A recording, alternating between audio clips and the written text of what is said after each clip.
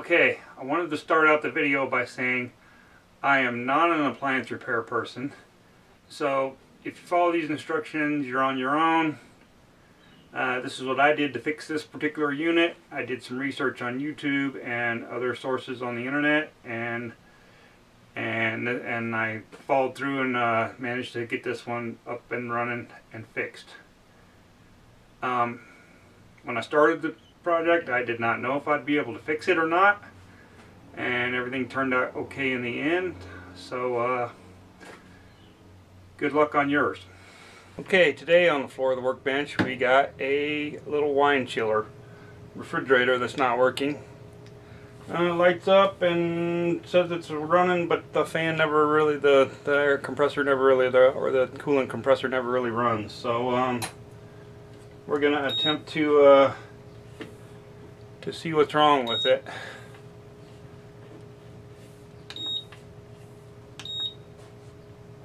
The controls all seem to work okay, so must just be a bad capacitor on the motor. We'll get right to that. Alright, let me bring you over here. So when we got in here, we got a little coil of stuff. There's a fan back in the bottom there. I'm not sure you can see on video. Looks like there's some sort of relay thing here. And then this thing is really hot. And I haven't been running it very long, so I have a sneaking suspicion that that's it. We'll get in there and try and get that out. It's a big black pot of something with the pipes of coolant flowing into them, so most likely. Okay, I got to turn around here, butt towards the camera. There's a condensation hose that dumps into this little tray that sits on top of this compressor, and that's how it just evaporates the condensation. Take that off of there. That baby's pretty hot, so let's see if we can figure out what's wrong with her.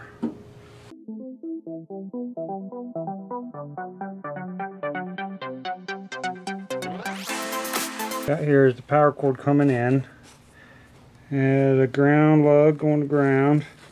Then it's got the neutral and the hot coming over here, and the neutral gets split a couple different ways, and the hot just seems to be spliced, and those go into here.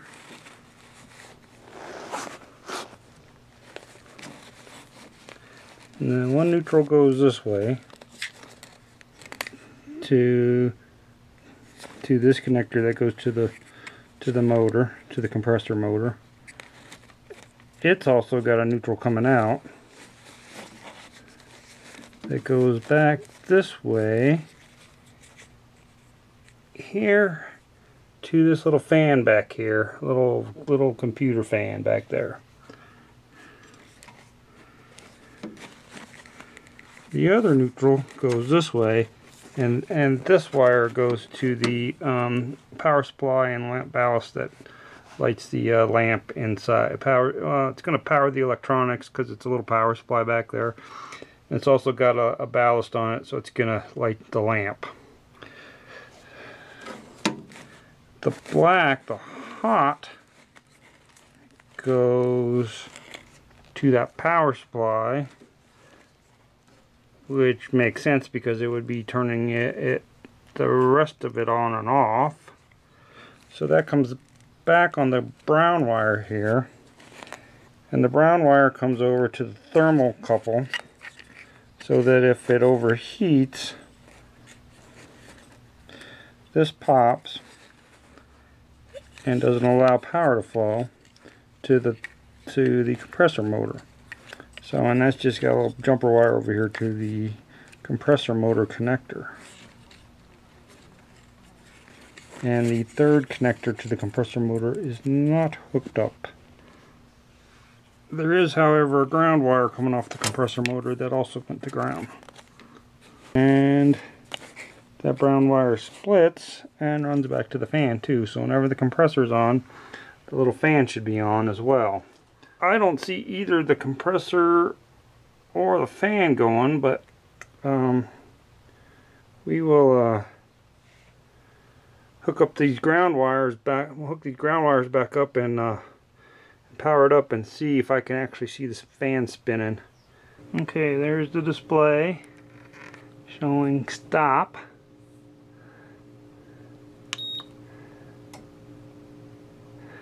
There we go, now it's running. Let's go back here. And we got a problem. Fan's not running. Oh, but we got 122 volts at the compressor. Why is the fan not running, I wonder? So, that's kind of interesting. I gotta jam my meter in across the leads there to see if we are going to get power to the motor, and we do, but that fan is in parallel with the motor, so it should be spinning, and it's not. So that's one problem. Okay, we're back. And here I got my meter leads across the fan. I cut the heat shrink off the connections to the fan, and I got my meter leads across there. And we're reading 122 volts. So that means that fan is definitely toast, because it is not spinning. Okay, been doing a little research, and I figured out there's one more thing I need to check. That is, I need to check continuity on these pins of the compressor to ground. So let's see if we can get her to beep. Or not beep. We'd prefer not beep. That one's okay. That one's okay. And that one's okay. So that would seem to imply that the compressor's okay. So that means that maybe this thing's wrong.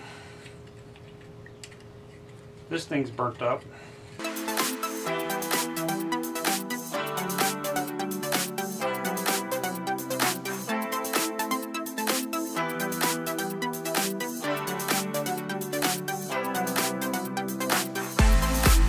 Alright, back to the refrigerator. I got the Supco 3-in-1 start, solid state relay overload start capacitor combination. This is going to replace the this little doohickey and I think the thermal switch that I don't have out yet.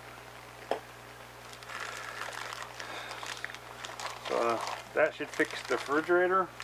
The other issue with the refrigerator was the fan, so I got this nice metal muffin fan with ball bearings, so it will last for a good long time. Pretty nice. Came with screws and finger guards that I may or may not use, and a nice little power cord. So I think this will be very quiet and do the job. Dual ball bearing, impedance protected, baby. Alright, it's very quiet too, so I should probably plug it in and see how quiet it is.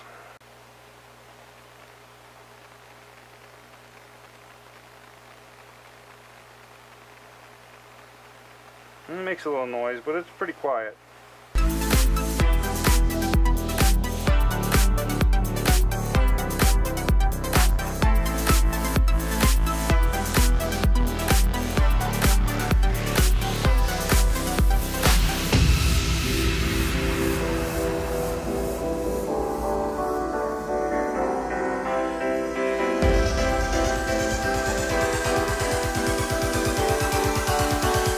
Alright, back up here. New versus old. Okay. Pretty good. The airflow and rotation.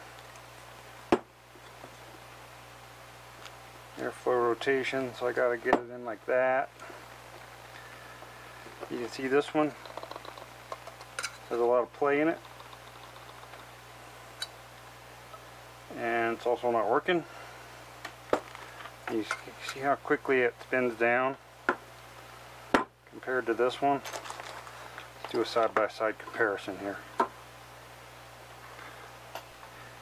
See, this one stopped already, and this one's going to go for quite a while longer. So this is a much better fan, going to be much improved the cooling of the system.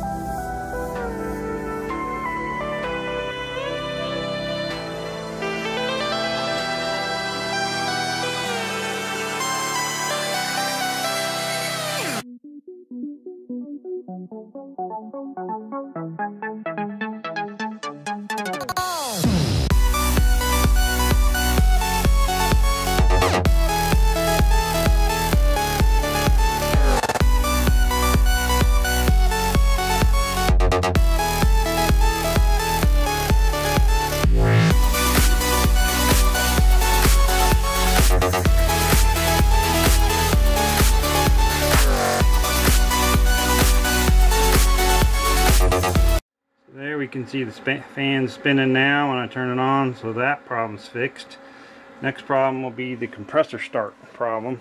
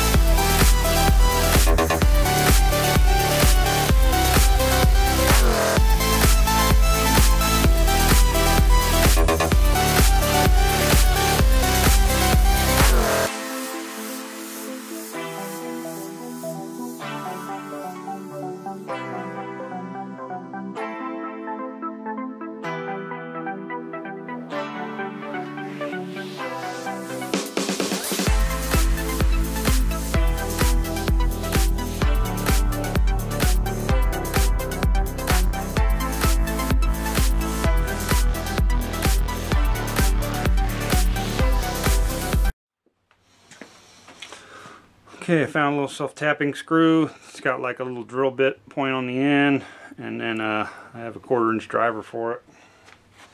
Goes right in my drill.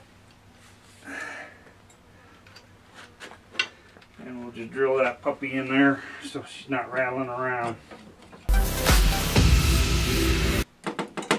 Got a little bit of a rattle there. I'm gonna put some double stick tape or something in there if I have some. Don't have any double stick, but I got some Velcro here I'm gonna use. That'll work the same. Absorb the vibrations. This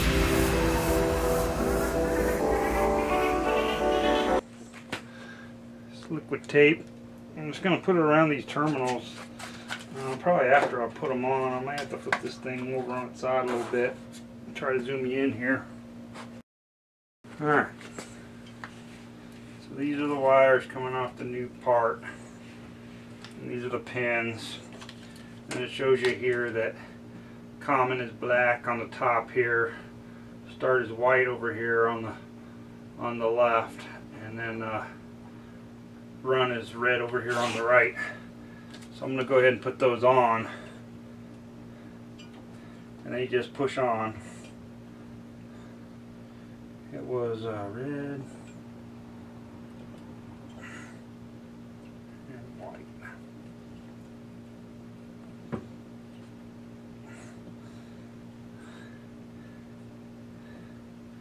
The thing I don't really like is everything's kind of tight in here and close.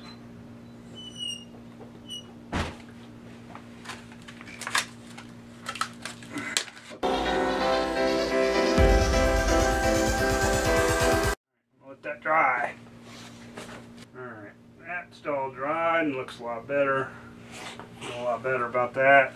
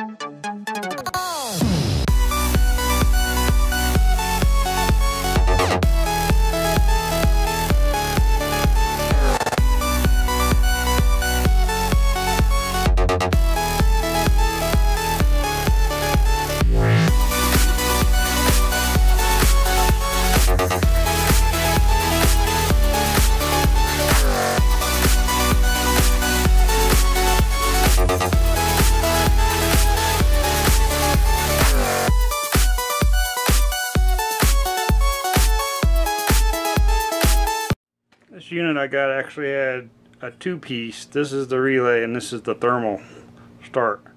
So it actually had a 2-piece thing, and most of the time these come in 1-piece, so this was a little confusing for me. So if you run into this same kind of configuration here, where it's got a hot coming into here and then this going to the motor.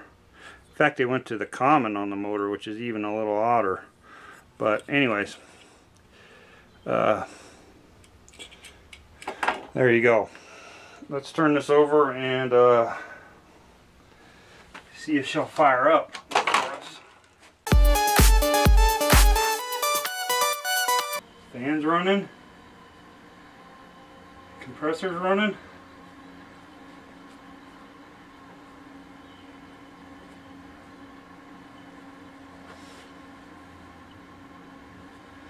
I think we got a wiener. Let's clean up a little bit here. I gotta shrink my heat shrink and do a few other little nitnoids, but I think we got a winner.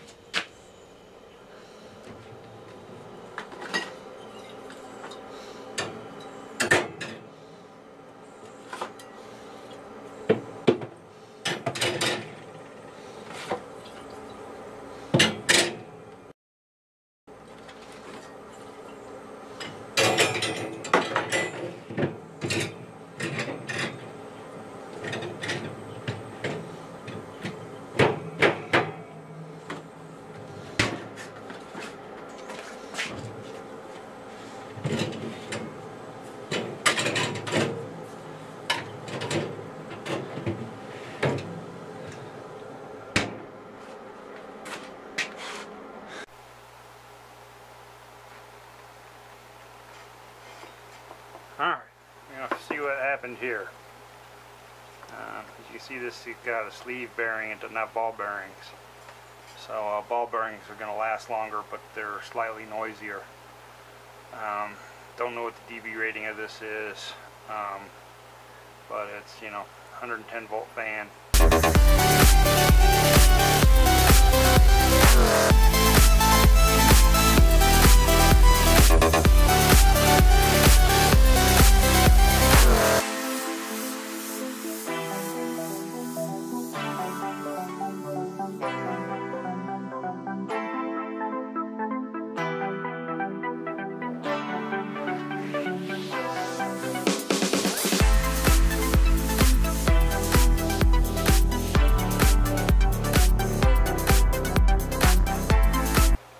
Probably just the right size that I need to line my my coils on my antique radio. Next, let's take apart this little bad boy.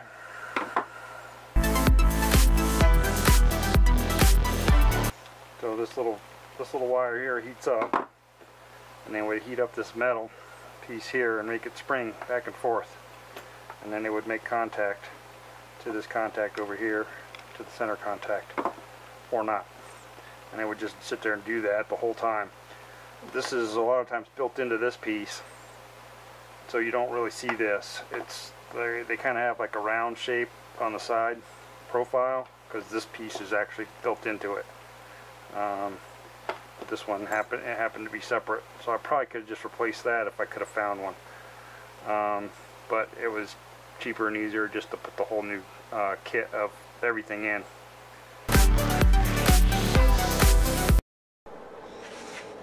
Never seen anything like this. There's a little disc down in there.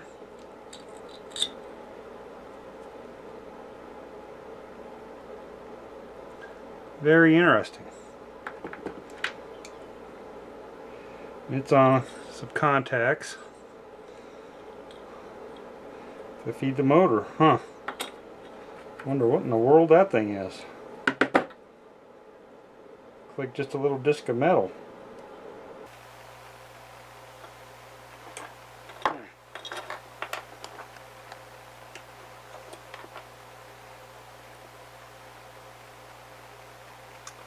4.9 ohms, 5 ohms. That's interesting. I don't know if it's a resistor or what it is. Whack-a-doodle. Okay. I've been editing the video, and the refrigerator's been running for quite a long time while I was editing, 3 hours or so. So let's see how cold it is. It's not currently running, it's stopped. It's leveled out at 50 degrees according to the display here. And it is definitely cold inside. And the beers are definitely cold. So she's a working.